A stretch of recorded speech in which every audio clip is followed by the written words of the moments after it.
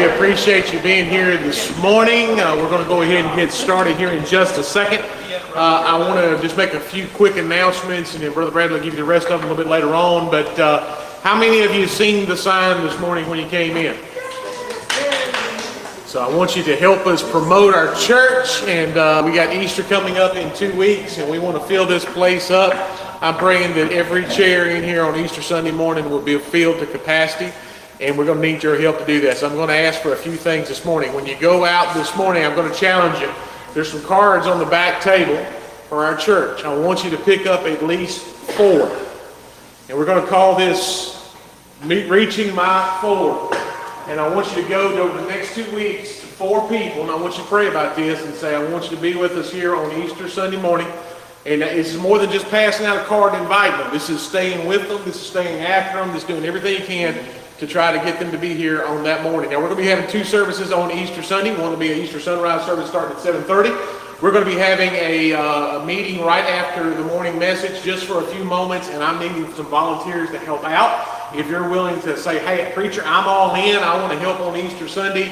I want you to hang around just for a few minutes, and we're going to try to lay out some details and do some more planning. That'll be here before you know it. Also this week, in between our sunrise service and our morning worship, we're going to try to prepare some food for everybody. I'm going to ask you to bring me 2 things before next Sunday if you can. I need a dozen eggs and a bottle of pancake syrup. And if you can pick those 2 items up and bring them in, that's going to help us as well. We're planning on having some eggs and pancakes and things like that for between the 2 services. And we want to feed them, and I believe the old Baptist adage, if you feed them, they will come. Amen. Now, for the men, I want to say this. Yesterday morning, we had a great time at Cracker Barrel. There was about 8 of us that showed up, and we enjoyed ourselves. Now, I'm not sure about the rest of you. You may have been in bed, but we had fun. And we're going to try to start doing this periodically, and we want you to join us. Harvey looked at me. Where's Harvey? Sir. There he is. Harvey looked at me. He said, preacher, he said, I'm not sure about this 7:45 stuff. You need to back it up. And I told him, I said, Harvey, I did. I was planning on having it at 7. I gave you 45 extra minutes. What more do you need? So we want you to come out and be with us for that as well. So remember, right after church, we're going to have that meeting. You hang around, and we'll kind of go from there, lay out some plans. And we'll start planning. If you pick up 4 of these cards before you leave, they're on the back table as you go out. Start praying, say, Lord, how can I reach my 4? And what can we do to fill this church up for Easter sunrise, Easter service, I mean. So you do what you can to get them here, and we'll let God do the rest. How's that? I'm going to open us in prayer this morning, and then Brother Rodney and our praise team is going to come and lead us in worship. Father, we thank you. Father, we love you. Father, we need you. And Father, this morning we're inviting your Spirit to show up, to show out, and to speak to each and every one of us. Lord, may everything we do this morning be for your honor and for your glory. Now, Lord, just lead us through this service this morning. Encourage us, Lord, to be what you'd have us to be. Transform us into the type of people that you want us to be. In Jesus' name we pray. Amen. I appreciate that, preacher.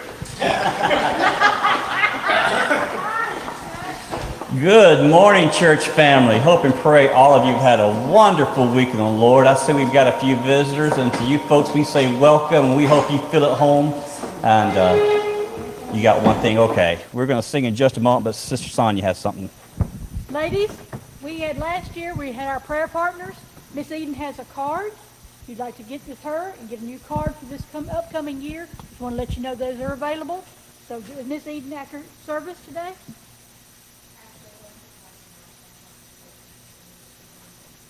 Okay, you get, well, she's going to pass them out in a little bit then.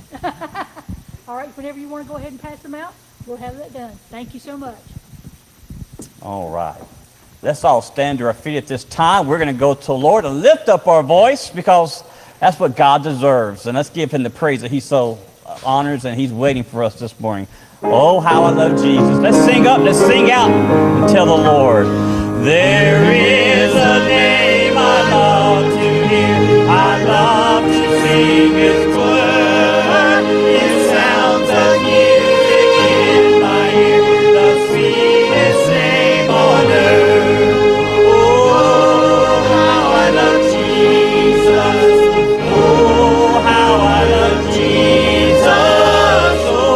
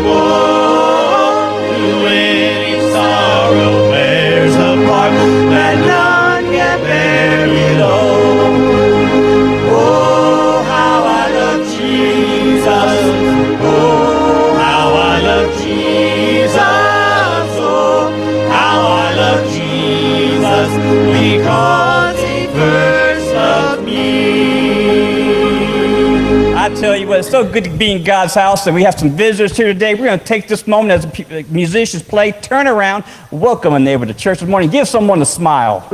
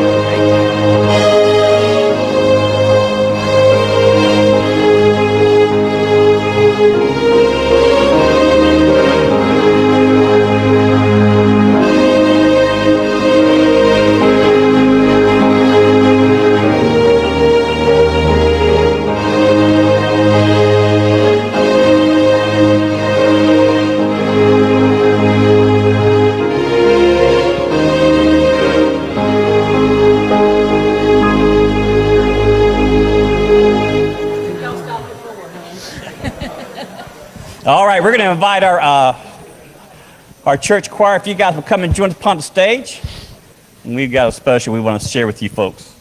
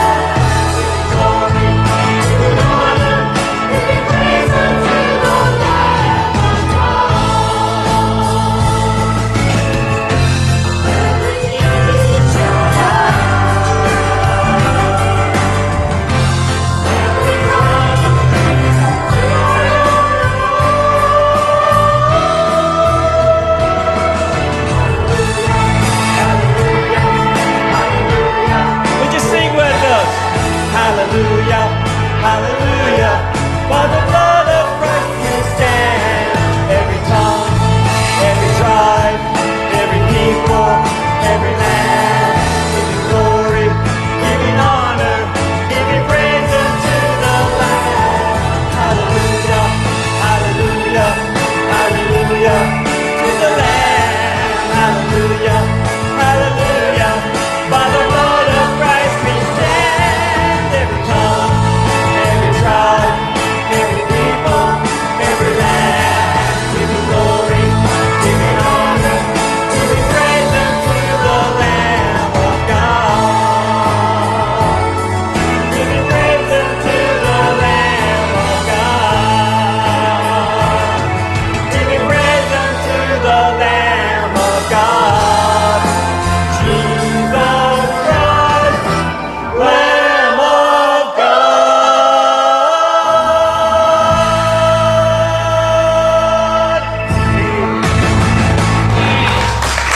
Let's go to your heart, give God the glory, and say amen. Amen. We're going to let our choir be dismissed. Our praise team stay up on stage, and we're going to continue together this morning. Think about many things as we get closer to that resurrection morning, and the idea crossed my mind this past week.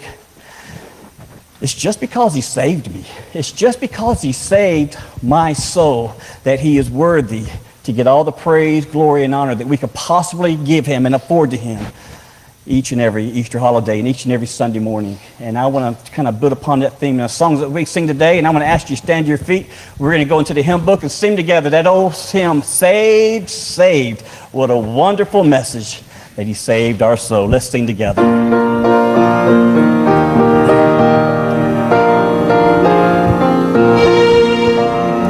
I found a friend who is all to me. His love is ever true. Oh, I love to tell how he lifted me and what his grace can do for you. Saved by his power divine, I'm saved to new life sublime. Life now is sweet and my joy is complete, for I'm saved, saved, saved. He saves me from every sin and wrong, secures my soul each day. I'm leading strong on his mighty arm. I know he'll guide me all the way. Saved by his power divine, I'm saved to new life sublime. Life now is sweet and my joy is complete, for I'm saved, saved, saved. When poor and needy and all alone, in love he said to me, come unto me, and I'll lead you home to live with me eternally.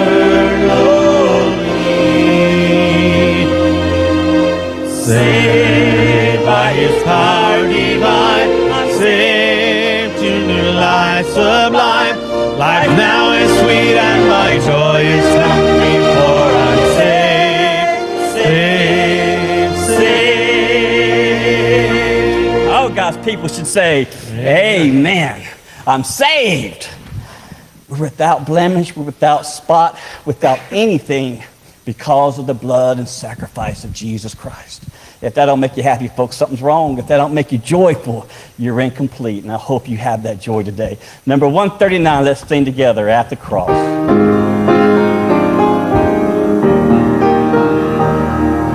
Alas, and did my Savior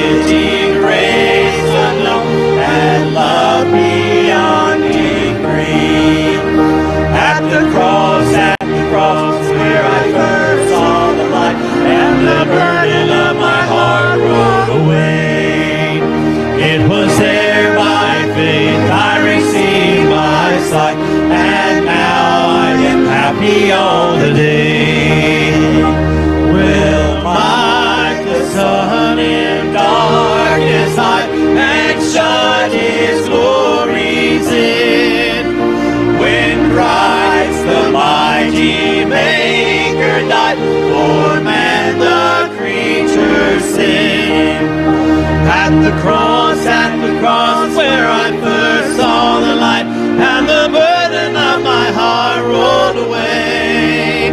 It was there by faith I received my sight, and now I am happy all the day. The drops of grief can ne'er repay the debt of love I owe. Dear Lord, I give myself away. 'Tis all that I can do. At the cross where I first saw the light, and the burden of my heart rolled away. It was there by faith I received my sight, and now I am happy all the day. Amen. Go ahead.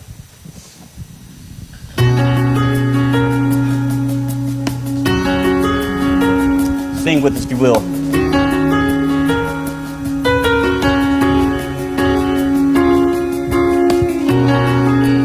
Everyone needs compassion, a love that's never failing.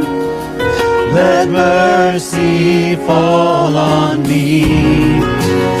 Everyone needs forgiveness, the kindness of a Savior, the hope of nations.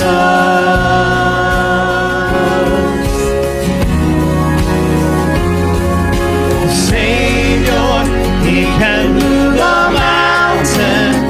My God is mighty to save.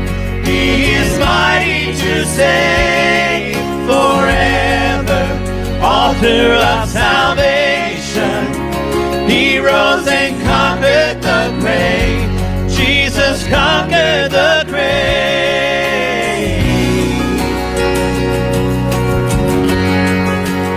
Isn't He mighty, folks? That's why we sing.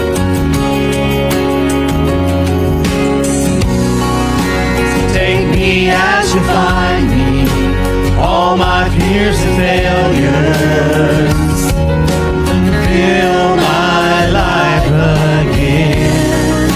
I give my life to follow everything I believe in. Now I surrender. I surrender. Savior, He can move the mountains. My God is mighty to save. He is mighty to save forever. Author of salvation, He rose and conquered the grave. Jesus conquered the grave. Shine your light and let the whole world see. We're singing for the glory of the risen King. Jesus, shine your light and let the whole world see. We're singing for the glory of the risen King. Savior, He can move the mountains. My God is mighty to save. He is mighty to save forever. Author of salvation, He rose and conquered the grave. Jesus conquered the grave. Savior, He can move the mountains. My God is mighty to save. He is mighty to save forever. Author of salvation, He rose and conquered the grave. Jesus conquered the grave. Father, Lord Jesus, we come expressing our joy and commitment, God, to the most powerful and most awesome sacrifice that could ever be presented before us. Your Son who saves. And in your might, in your power, we claim it today, God. We shout it and we express it, Lord, from our hearts. And we communicate that to our community, that our God, that our Lord, that our Jesus can and in your might and in your will, God, we go forward as a church to spread this gospel into this community as a commitment, sacrifice, and our service to you. Bless us today, God. Bless your word that will continue to inspire, anoint our pastor, God, and break bread and break instruction where we need. In Jesus' name, amen and amen. Thank you, praise team. You may be seated this morning. I want you to take your Bibles and go to the Gospel of John. John chapter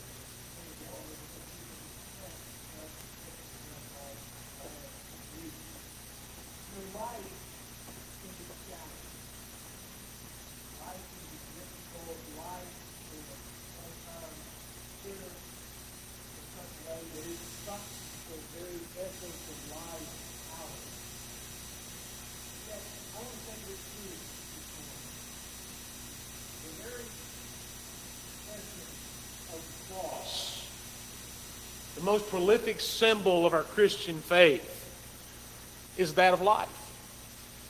And I want to say this to you this morning as we get started. Christ died so that you and I could live. I think sometimes in the magnitude of the things that happen to us, the surprises that come along in life, the devil has a way of stealing our happiness and replacing it with uncertainty. He comes to us in such a way that he robs us of joy and makes us think to ourselves, well, what can tomorrow hold? And I say this so often because I think it's worth bearing to repeat, and us remembering this. Never forget this. God holds tomorrow. We don't have to worry about what tomorrow holds. We don't have to worry about life. And if we're saved, as we sung about this morning, we don't even have to worry about death. Because at the moment that we take our last breath in this life, church, catch this, we're going to live like we've never lived before. Yeah. I think God wants us to understand that. He wants us to have a victorious life. And remember what I said last week? When the disciples decided to meet Jesus there in Galilee, they went fishing, and they were fishing on the wrong side of the boat. And I made this comment. I want to repeat it again this morning. Sometimes success, sometimes victory is so much closer than we ought to realize. Because the enemy doesn't show us what God wants to reveal to us. This morning I want to open up a little differently. I want to open up with a story. As I was praying about where to go this week, there were some challenges that even the pastor faced. And I was saying, Lord, speak to me. Show me how to say what you want me to say this morning. And the Lord led me, I guess I should say, to this story. And it's a little lengthy, but I want you to listen because it's going to really set the essence of my message. Our story is about a young boy named Byron. Byron grew up in a tough home. He grew up in a home that contained an alcoholic and abusive father. He had 2 brothers, 3 sisters.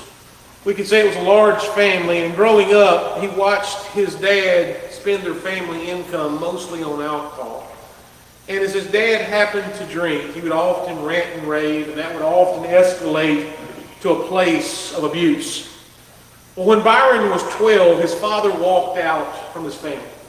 He did absolutely nothing to support his own children. There was no child care payments, no alimony, no cards at birthdays, no gifts at Christmas, nothing but hardship and abandonment. As with most children, Byron couldn't understand why this happened. Lord, why did this happen to me? 6 years later, Byron's father shows up once again. But it was 2 weeks after Byron had graduated from high school. It was an awkward meeting that Byron said lasted for about a half an hour, and once again his father was gone. Another 16 years passed, and over that time, Byron made this statement in confidence to a friend. He said, my attitude toward my dad was everything that it should have never been for a Christian. That man robbed me of a happy childhood. He failed me at every point. He had abused me. I hesitate to say that I hated him, but perhaps hatred isn't too strong a word. There was a bitterness that was almost a loathing. When anyone asked me about my dad, I shut them off pretty fast. As I grew older, I put it all out of my mind, and there was a blank spot there. I just didn't think about it. I could go for years without even thinking about my father. He goes on, he tells this story. He said, out of the blue, his aunt called and said, your father is in Bristol, Virginia. Very sick, very close to death. And it would mean the world to him if he could see one of his children just once again. He has cirrhosis of the liver. None of the other children wanted to see him, and Byron was the one who lived the closest to the city.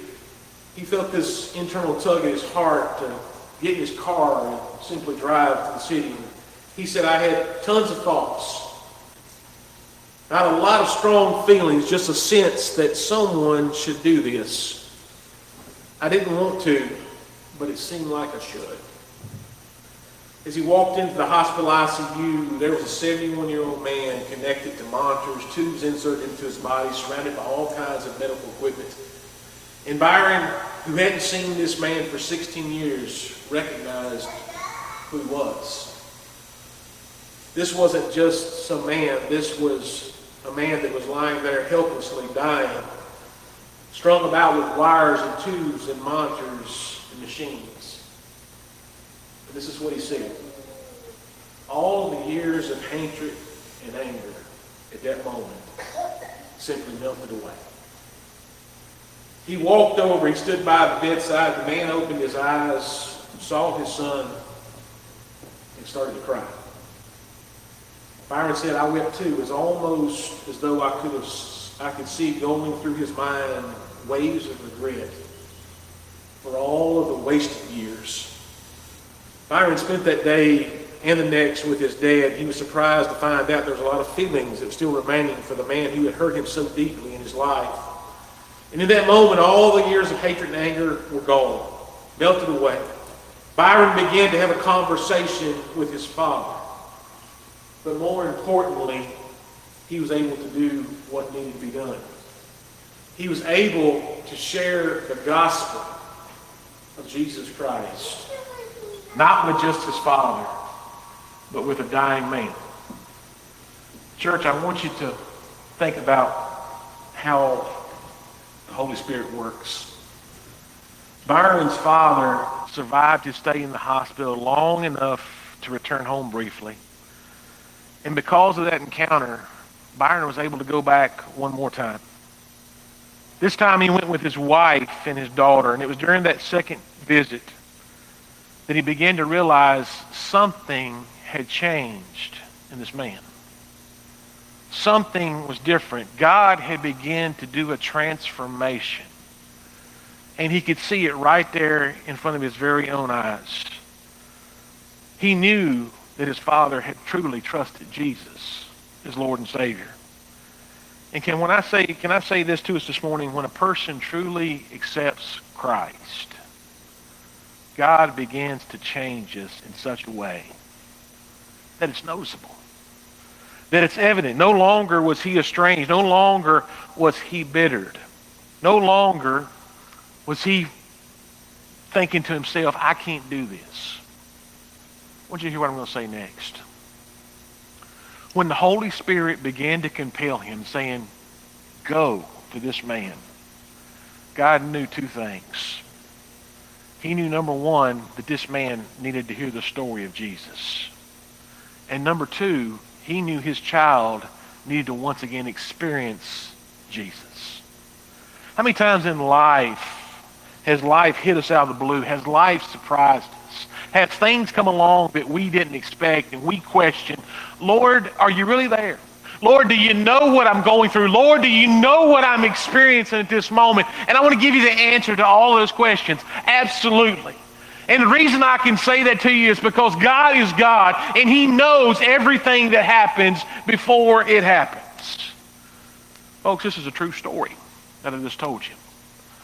As I began to research, listen closely, As I began to research the life of Byron, this is what I found out. Byron is a gentleman who lives right here in Wilson County. He's a gentleman who began to realize what it takes to understand how God moves and works in our hearts and our lives. And this was his testimony that I was sharing with you. So often when we fail at releasing the past, releasing the things that hurt us, when we harbor the pain that's been inflicted on us, when we don't let go of some things, when we don't, or we're not, maybe is a better way of saying it, we're not willing to forgive those who hurt us. Do you realize we carry that pain so much longer in our life? And let me tell you what the devil does in those moments. The devil robs us of the life that Jesus died to give us. Lord knows what we're going through. And he wants us to live that life with complete trust in him and what he has accomplished for us on the cross. Last week we saw the only recorded miracle of Jesus after his crucifixion. He had told these disciples, he said, I want you to show up. I want you to meet me there in Galilee. And if you remember from the story from last week, when Jesus showed up, they were there and they were fishing. They had toiled, they had labored, they had caught nothing. I am sure in that moment, they're thinking to themselves, Lord, enough's enough. You ever been there? I have. And I'm willing to say that just about everybody in this room has been there as well. But this is the lesson that I think the Lord wanted to show them on that day.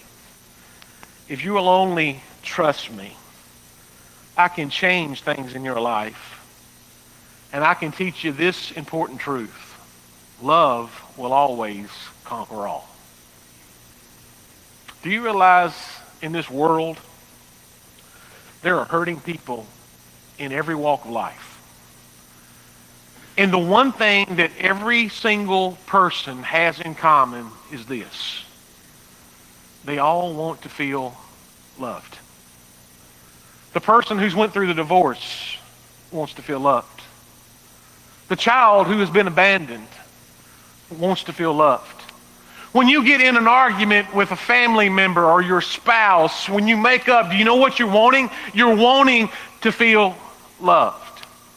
And as I began to pray about where to go this week, I want to show you how God works, because I really hadn't looked at what we were even singing this morning, but God always knows what he's doing. I was sitting back here in my office and I was thinking to myself, and God began to lay this song upon my heart. Oh, how I love Jesus. And I picked up the hymnal in my office. It's laying there in the front row. I said, you know, I think this would be a good song that we should sing this morning. And I took a little paper clip in there on page 217, and I said, I think I'll just maybe look at Rodney, or maybe I'll just sing it myself. And Rodney gets up here this morning, and what's the very first song he sings? Oh, how I love Jesus. Everything that he talked about was the cross. Everything that he talked about was the love that Jesus has for us in those songs that God led him to. And I want to say this to you, God always knows what he is doing, even when we don't. Obedience to Christ will always release blessings from Christ. That was what he was speaking to when he first showed up and when their nets were empty. And in that moment, success came when they began to follow and they began to listen. But in order for us to find the same type of success, I want to put this out there to all of us.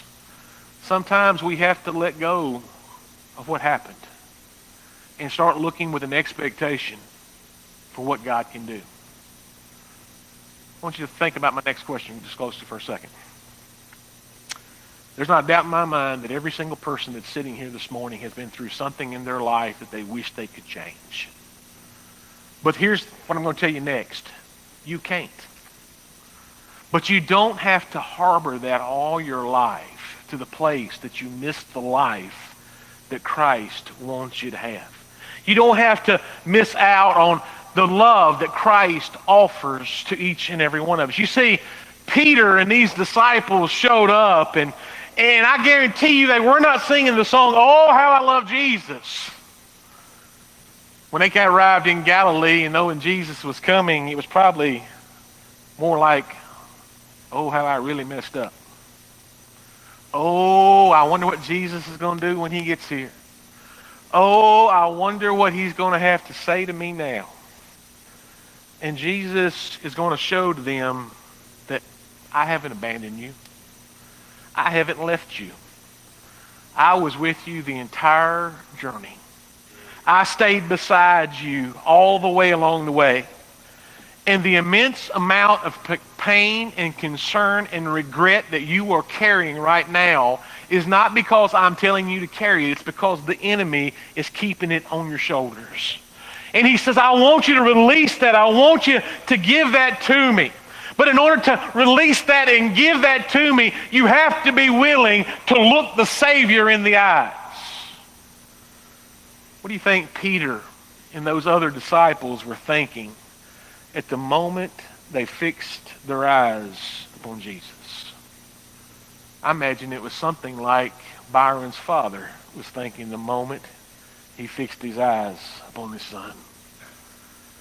And the regret for what he had lost, the things that he had done, probably flooded his soul. But here's the good news. The love of Jesus is like no other love. And it can be a healing love.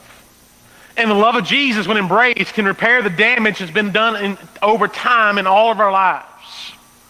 And this would be the lesson that on this day that we're going to talk about, Peter would learn. Look with me in John chapter 21. Typically I'd have you stand, but I'm going to let you remain seated this morning.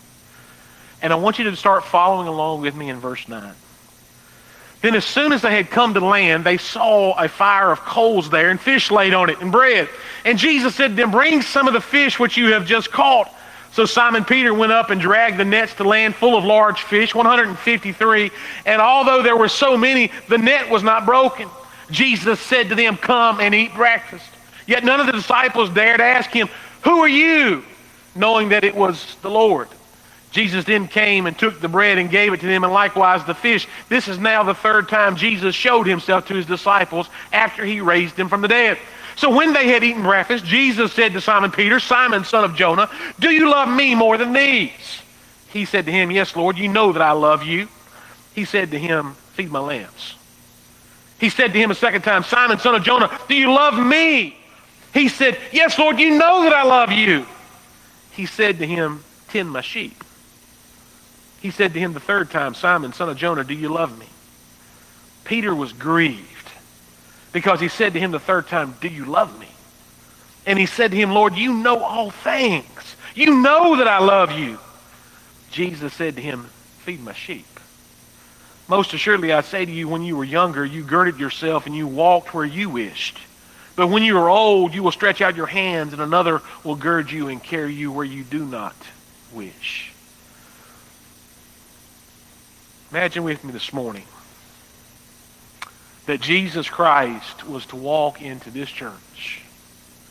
He was to stand here on this platform behind this podium, and he was to look at every single one of us individually and ask us the same question he asked Peter. And if he looked us straight in the eye and he said, do you love me? I'm willing to say that probably, if not all of us in this room, would look at him and say, absolutely, Lord. You know that we love you.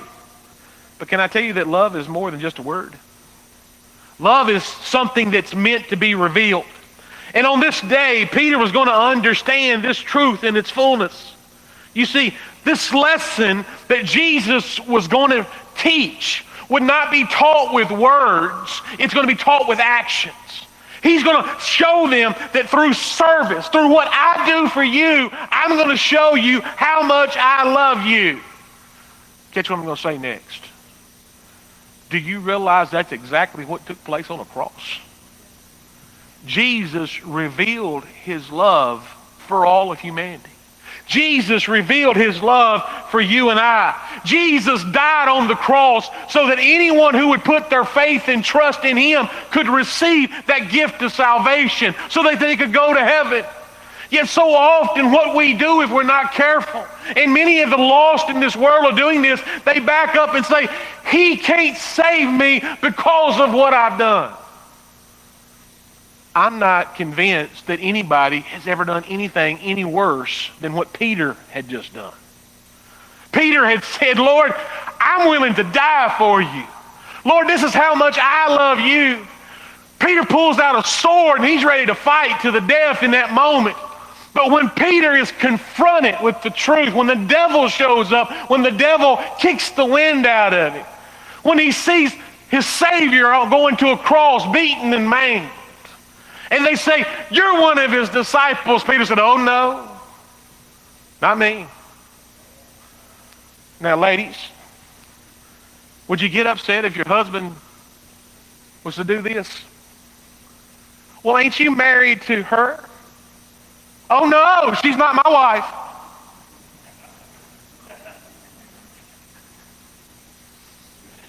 I can promise you this, somebody else is getting ready to die. Men, imagine you've done this 3 times and your wife knows. And then you come home. You don't walk in the door going, well, how was your day? Because the first time you do that, you know what she's going to say. Sit down, buddy, we need to talk. And you just hope and praying she ain't got a frying pan in her hand. Peter's standing there in that moment, knowing what he's done, knowing what Jesus had done on the cross, knowing that Jesus had just died for him, knowing that Jesus had told him, you're going to do this, knowing that Jesus knows all. And now Jesus stands in front of him and says, do you love me? Notice with me, first of all, if you have your outlines there in your bulletin, you might want to write these down. It's from a heart of love that Jesus served his disciples. Look at verses 9 and 10 with me again. Then as soon as they came to land, they saw a fire of coals there, fish laid on it, and bread. And Jesus said to them, bring some of the fish which you have caught. So they get back to the shore, and it'd be easy for us to overlook this, but Peter looks out there and he smells something. Man, how many of you ever walked into your house when your wife's been cooking something and you ain't even made it to the kitchen yet, but you already know she's cooking something? Sonia gets mad at me at the house when I cook bacon. She said that smell lingers around for like 3 days. I'm fine with that. I like the smell of bacon. So here's Peter. He gets to the shore and he smells these hot coals. He smells these fish that are cooking.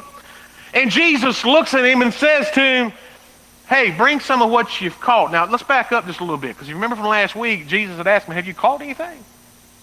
He already knew the answer to that question as well.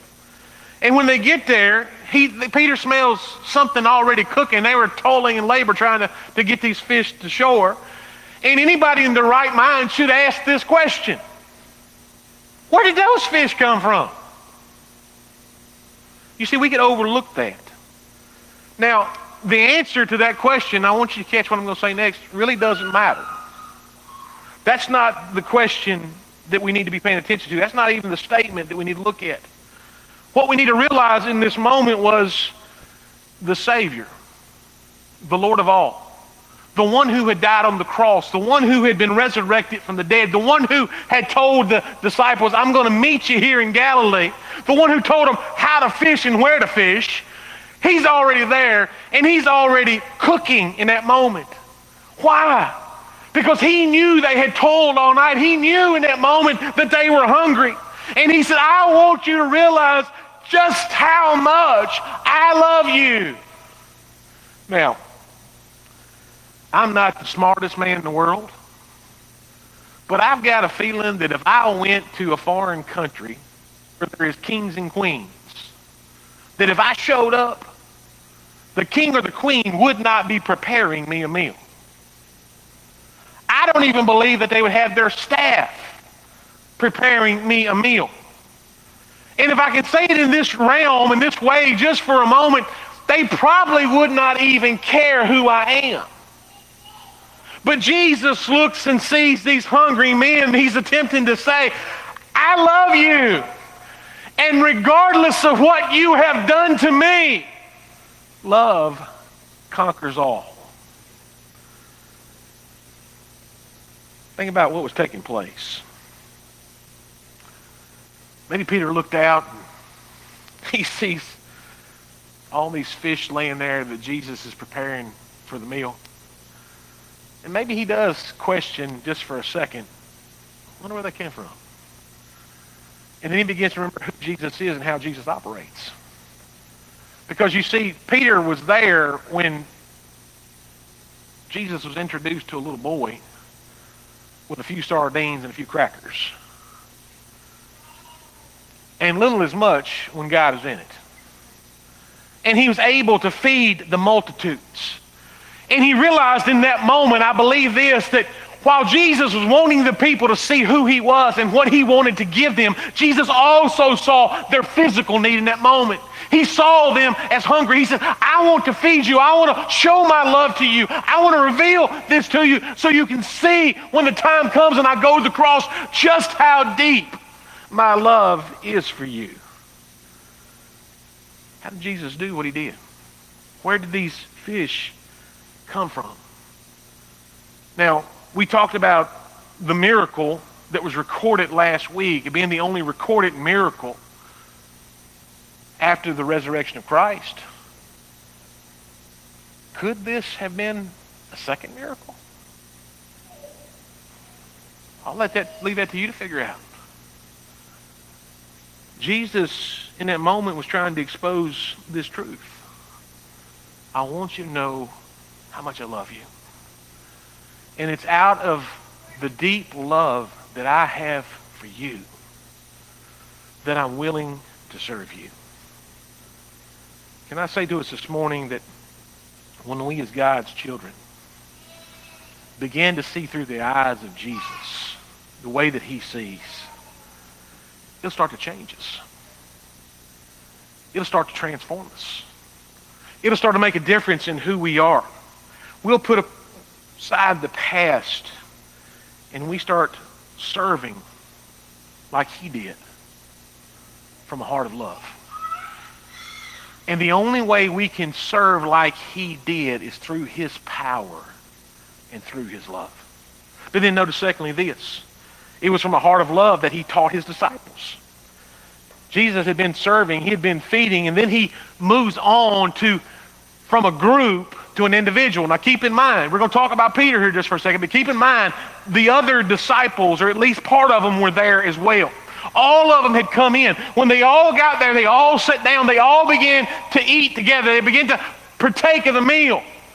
And I don't want you to lose this fact that even though Jesus is going to divert his attention away from all of them on to Peter, they all sat there listening to what was taking place. Look what the Bible says beginning in verse 15. So when Jesus had eaten breakfast, Jesus said to Simon Peter, Simon, son of Jonah, do you love me more than these?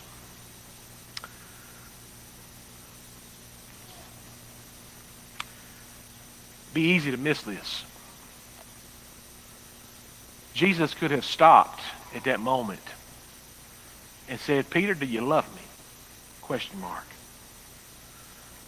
But Jesus added a caveat to what he was saying. He said, do you love me more than these?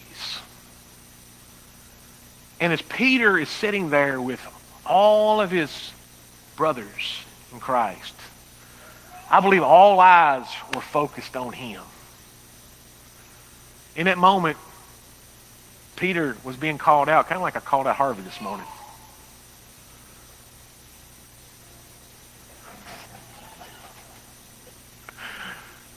All those eyes were looking at Peter. And it'd be easy to say, why did he do that? But you got to keep this in mind. Those same eyes were also fixated on Peter when Peter said, Lord, I'll never deny you. Lord, I'm willing to give my life for you. In that moment, Peter's at a place where he's broken, wondering in his heart, Lord, can you ever use me again? And God was going to show that when his love is involved, he has the ability to fully restore us And in that moment, he's forcing Peter to make a public proclamation, just like he had made the first time. He looked at Peter. He said, Peter, do you love me more than these? And Peter said, Lord, no, I do. He looked at him a second time and he said, Peter, do you love me? And Peter said, Lord, you know all things. Lord, you know I do. And Jesus looked at him a third time. How many times did Peter deny Christ? 3. And he says, do you love me? And I think in that moment, the Holy Spirit touched Peter's heart in such a way. He realized why Jesus asked him 3 times. Because he said, you denied me 3 times in front of men. If you really love me, are you willing to tell everyone around me 3 times how much and how deep that love really is? And it was in that moment that Peter was restored.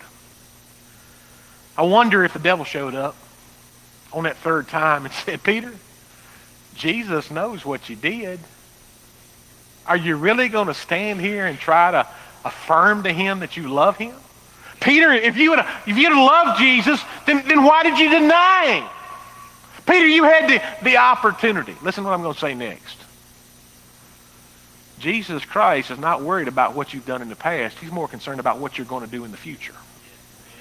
And Jesus had already told him, he said, Peter, up on this rock, I'm going to build my church.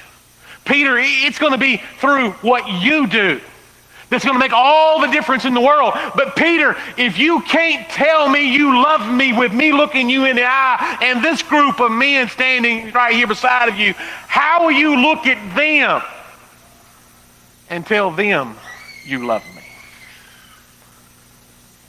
You see, the devil doesn't care when we say to ourselves, oh, how I love Jesus.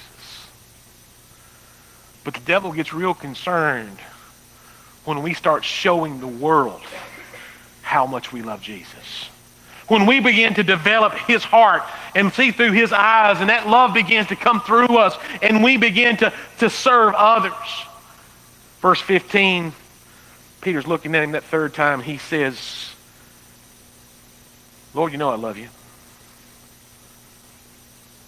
Jesus said, feed my lambs.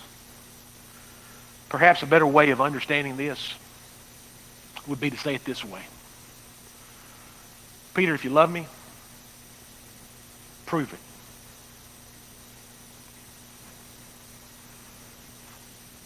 Men, when you looked at your wife, before she was your wife, and you said, I love you, somewhere quietly, in that conversation, this statement was being made. Then prove it. And then some of you walked into a jewelry store and you were thinking, do I love her that much?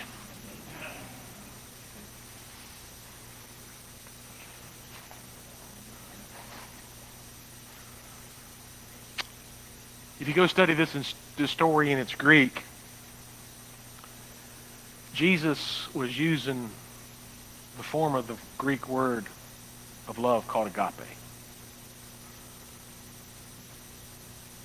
And he's looking at Peter saying, Peter, do you agape me?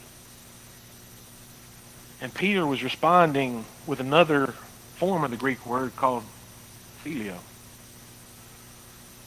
And that Greek word phileo is where we get our city called Philadelphia. How many of you know what the city of Philadelphia is called? A city of what? Brotherly love. And Peter was saying, Lord, I love you like a brother.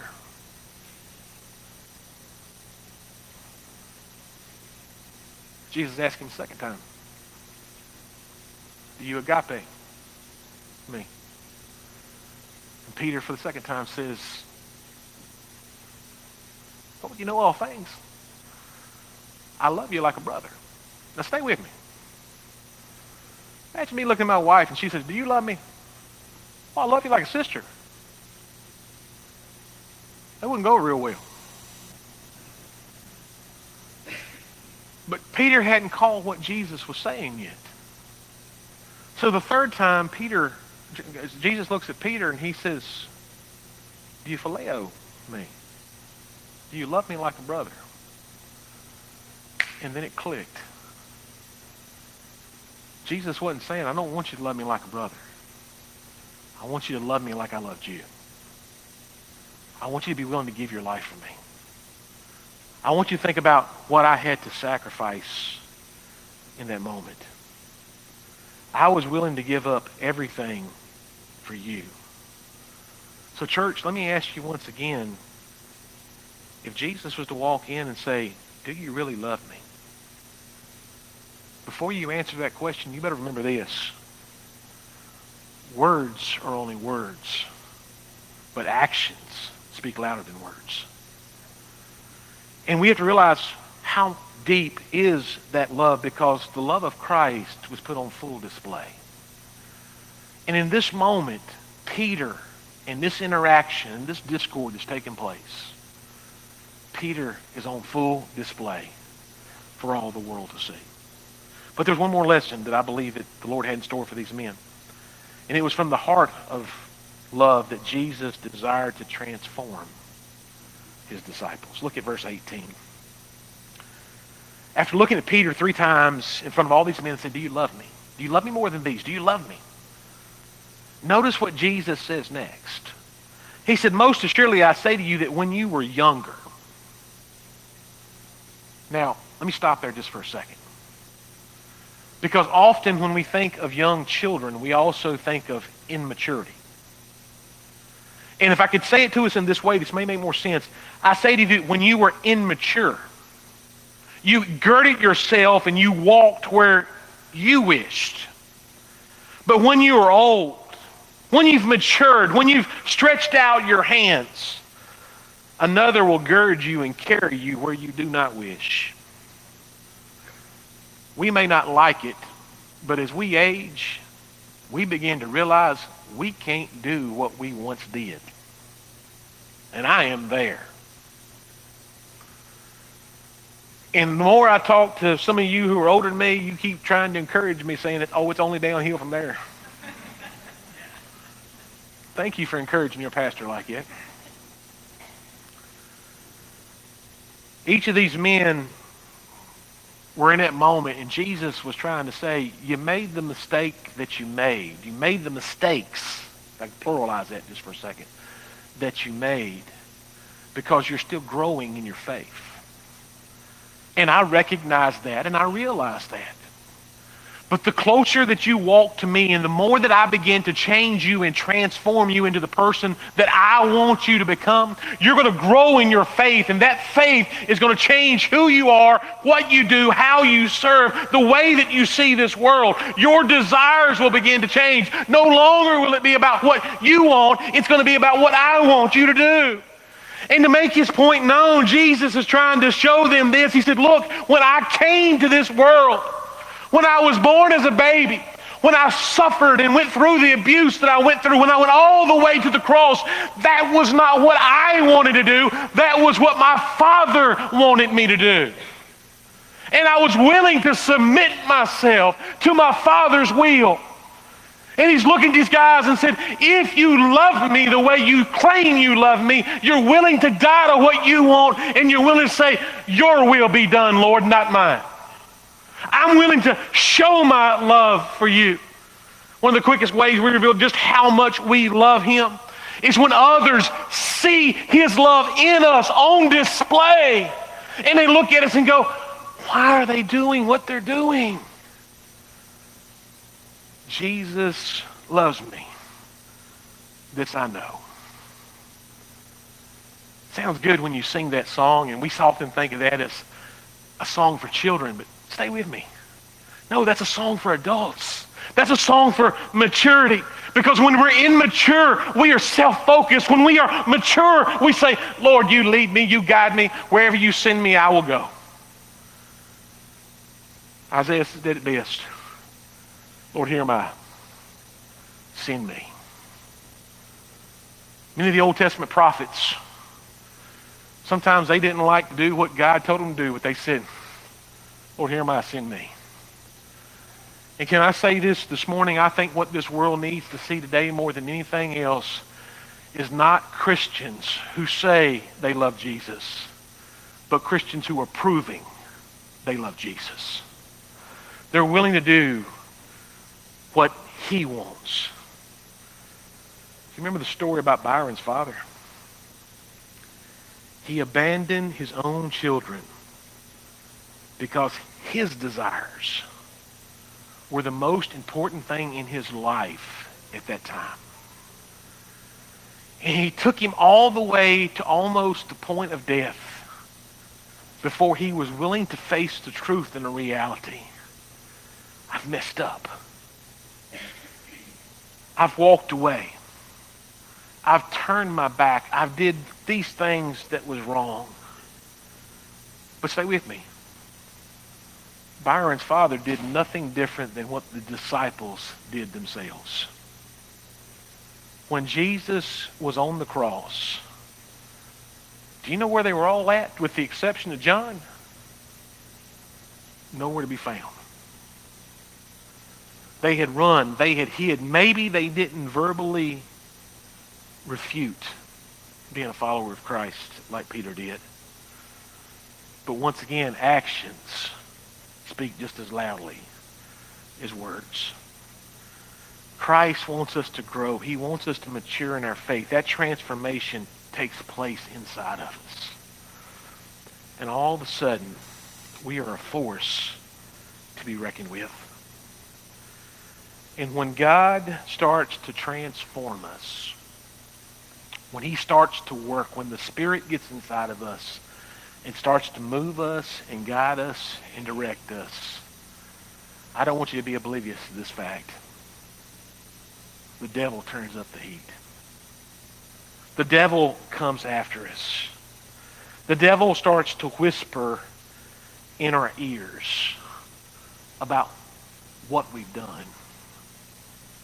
And when the devil starts whispering in our ears about what we have done, can I say this? We need to remind him what Christ has done. And because of what Christ has done, we should have a hope and an expectation of the greatest days are still to come. Paul said it this way: for me to live is Christ, and to die is gain. Paul said it this way, if I can paraphrase that: devil, I've got nothing to lose. It's all uphill from here. Yes, I've made my mistakes. Yes, I fell flat on my face a few times along the way. Sometimes I know that I do the things that I shouldn't. I struggle in those areas. Paul and all the other disciples are just like you and I. They still did things wrong. But they were able to mature and grow and learn from their mistakes and pick themselves up and said, Lord, work inside of me. Change me to what you want me to become. Transformation always brings a change. Sometimes that starts with a change of attitude. Sometimes that starts with a change in action. Sometimes that starts in a change in thinking. But I can promise you this, it will always start with a change in our hearts. That's when we open the door and we let him in. Jesus said, behold, I stand at the door and knock. Do you know what he's knocking for? He said, if any man will open up and let me in, I'll come and sup with him. I will change him. I will give you a new direction in life. You see, these disciples knew what Peter had done. I want to promise you this world knows what you've done. And I can promise you this even more. Your family really knows what you've done. And Lord love our families, they often remind us of that, don't they? But Jesus is not concerned, once again, with what you've done. Jesus is concerned about what you're going to do. And Peter is sitting there in that moment knowing that he denied the Lord. And the Lord looks at him 3 times and says, do you love me? And he says, yes. And he says, well, get up and prove it. Go into the city, stay in Jerusalem, and when the Holy Spirit shows up, I'm going to show you what I want. And there in Acts chapter 2, I believe it is, the Holy Spirit shows up, and Peter stepped up. And then Peter opened up. And Peter began to share the hope that Jesus brings. And on that day, the Bible says that thousands literally gave their life to Christ. Here is a man who once was broken, who has now been restored. Here's a man who was living in the past that God says you still have a future. And church, I want you to realize regardless of what we've done, we need to get out of the past and start looking to the future, wondering what can God do with my life if I only allow him to. You see, when the Holy Spirit began whispering to Byron and said, you need to go visit your dad, and the devil showed up and says, why did you want to do something like that? God knew two things. God knew he needed a Savior. And he said, Byron, you need to know who I am. Are you willing to trust me? Are you willing to follow me? Are you willing to say what I want you to say, even with someone that maybe has hurt you? And in your heart, you feel like, I just can't do this. Church, he showed up. And in that moment, the Holy Spirit was able to fix a lifetime of issues. Do you know what we need in our lives more than anything else? We need the Holy Spirit to show up and say, Lord, fix a lifetime of problems. If the love of Christ gets a hold of us, the love of Christ will change us. And it's the love of Christ and only the love of Christ that can fix the past and restore a future. And if we allow the love of Christ to get into us, then our love for him become more than just mere words. We are there. They are on display. They're put into action. So can I ask you this morning, do you really love the Lord? Because if you say, preacher, yes, then I believe what we need to start doing is proving it, putting it into action. What's stopping you this morning?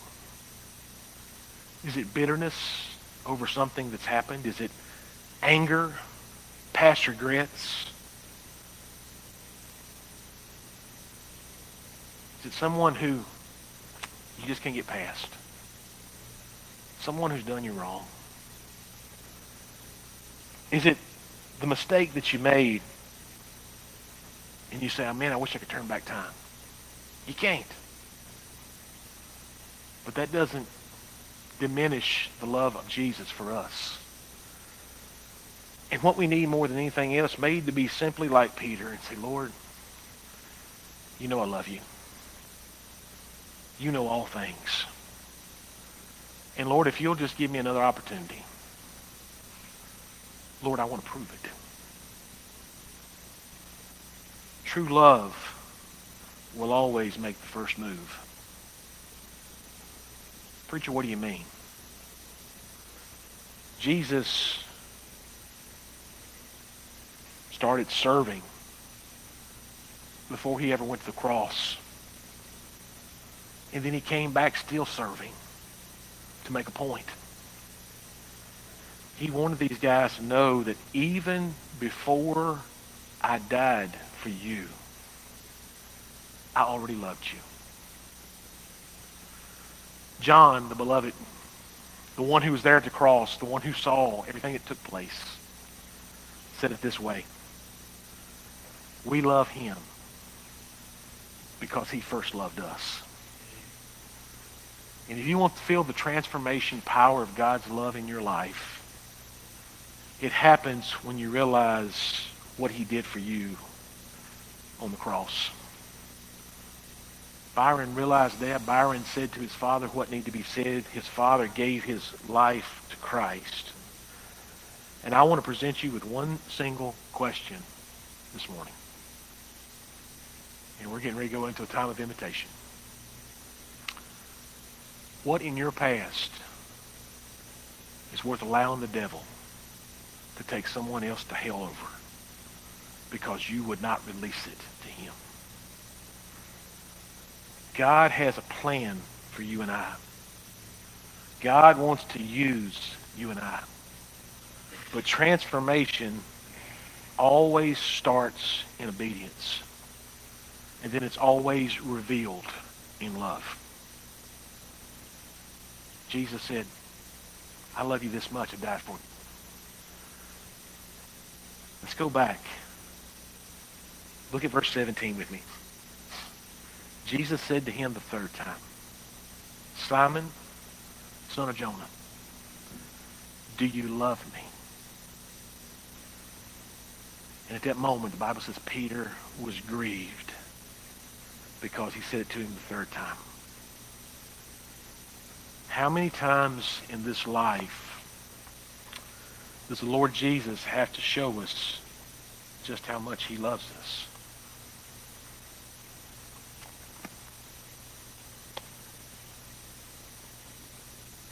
I suggest to you the only time that it should take is once on a cross.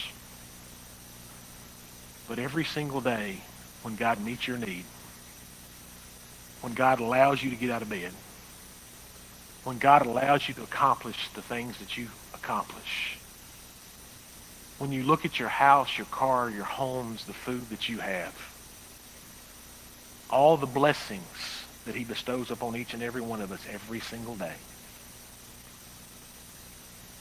do we stop and say, Jesus loves me? This I know. If we're going to stand up and we're going to say, oh, how I love Jesus, maybe what we need more than anything else is to also say, Lord, let me prove it. Change me. Use me. And let me become what you want me to be. That's when the love of Christ is on full display. Let's all stand to our feet. Every head bowed, every eye closed. I'm going to ask the musicians to come. This morning, maybe you're here and maybe you've never met the Lord Jesus Christ as your Lord and Savior. I want to say this to you. Jesus loves you. He died on the cross so that you could spend eternity with him, and all you need to be willing to do is step out and take trusting by faith. If that's you this morning, I'm going to challenge you and encourage you to come. I'll be glad to talk to you and tell you how you can meet this Lord and Savior of mine. If you're here this morning and the Holy Spirit is talking to you and showing you some things, maybe he's challenging you to prove it. You may need to step out and come and fall down at this altar. You may need to sit down right where you're at. You may need to say, Lord, I need you to start working in me. But Lord, more than anything else, Lord, I want you to be in control. Father, Lord Jesus, best I know how, Lord, I have said everything that you've told me to say this morning. Lord, I ask that you just work during this time. We ask that the Holy Spirit just move and speak to each and every individual to the things that you would have them to hear. Lord, whatever it is, whatever you're asking, Lord, let our folks be willing to say, Lord, I'm all in. Lord, let me prove to you once and for all what we can do. And Lord, I believe this church can accomplish so much that our best days are ahead of us. All we have to do is look to the future with anticipation. Now, Lord, I turn this invitation over to you and the Holy Spirit. In Jesus' name we pray. Amen.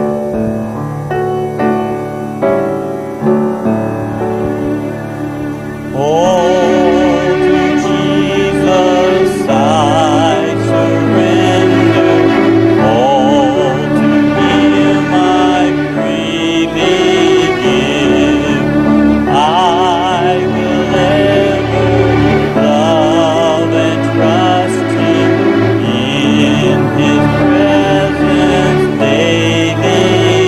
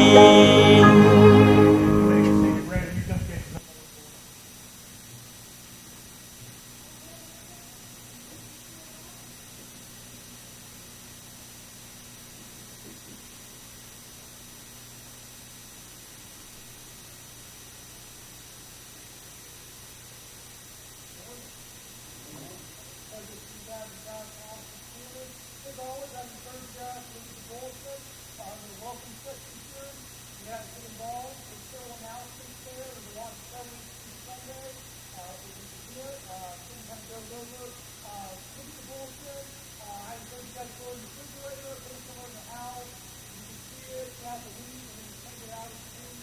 That way you keep up with the other schedule, what's going on at church. Just real quick here, we encourage you guys, as always, to attend 8:45 Sunday morning.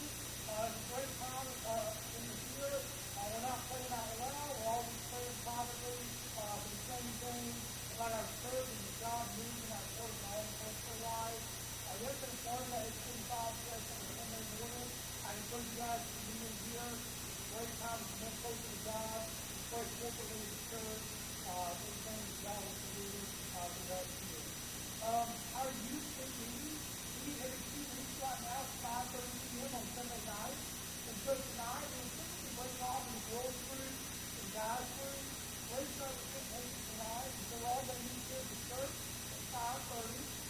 If you're talking about youth group or want to join us tonight from 5:30 to 7:30, we'll have some pizza, some food, some drinks. And then we're going to go out and do a little mission project tonight. We're going to go out and just do evangelism work. I've already talked to the youth and said you need prayer about that.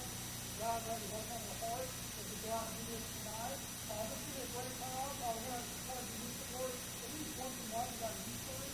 And so I encourage you guys to come out tonight at 5:30 to 7:30. We're trying to make use of this year the best we possibly can. We have to sign out there. We're advertising. We're going to go out to the community here soon. Just be in prayer about that. There's a lot of events leading up to Easter this year, including on Friday. We have a Good Friday service here at the church. That's going to be members only. A great time. Love to go to the church. See what God wants to do through us. And kind of a heart time with God. Saturday, we're going to go out and stand with the community. And go out and share, invite you to church, invite you to Easter. And Easter Sunday, as Pastor James talked about, we're going to have 2 services, a sunrise at 7:30. We're going to have a breakfast in between, and a kind of fellowship with our church family and all the newcomers that come that Sunday. And we're going to have another service after that on those fall Easter service. And so we're looking forward to a lot of things coming up here. I encourage you guys to mark on your calendar, especially Good Friday service at 6:45. That's going to be a really intimate time for our church family to grow, get our hearts in the right place before we go out to campus on Saturday or even Sunday this year when we welcome our newcomers out to you. Thanks for that Sunday. Also, just real quick, this Wednesday night for our youth, we typically meet here at 6:30 with everybody else and do our own service, and then I'll come together after the church concludes.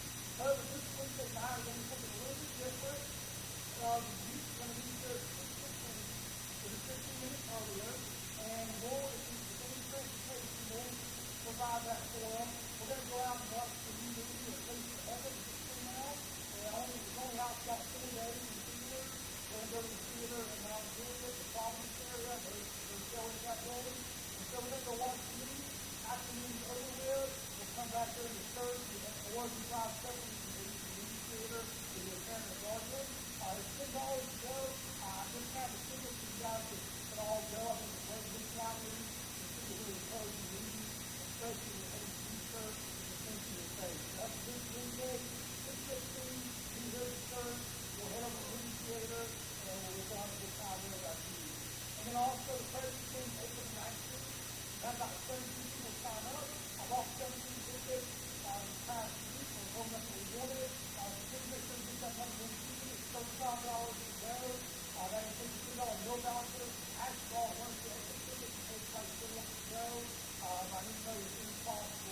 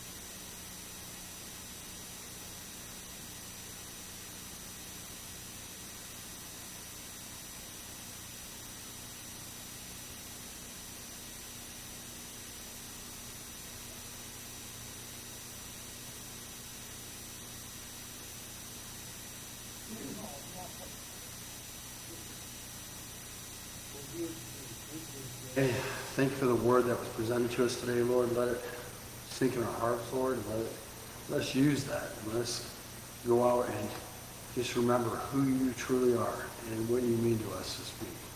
We just thank you again for using these tithes and offerings now and to further your kingdom. In Jesus' name, amen.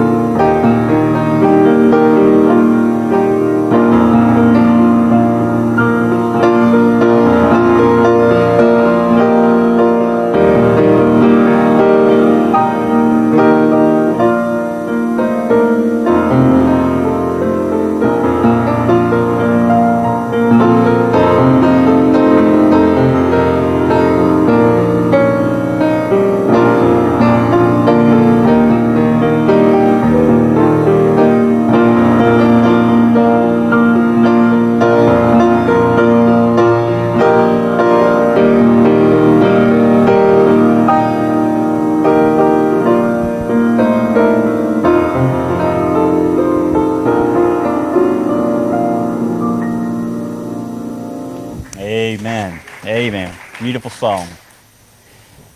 All right, choir, 4:30 this afternoon. Please remember that. Folks, if you've been here long enough, you haven't figured out, we are a family. Look around. If there's somebody not here, that's because they're dealing with something. Some people are in rehab. Some people out of surgery. Some people are struggling. Would you make it a point this week to pray for our church family?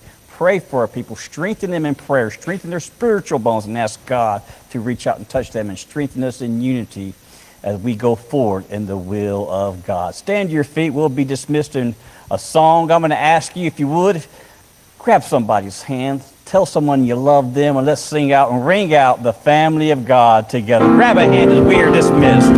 Sing out together. Let's sing. Oh, I'm so glad I'm a part of the family of God. I've been washed in the fountain, oh, cleansed by His blood. Join in with Jesus as we travel this sod. For a part of the family of God. God bless you. Have a wonderful day in the Lord.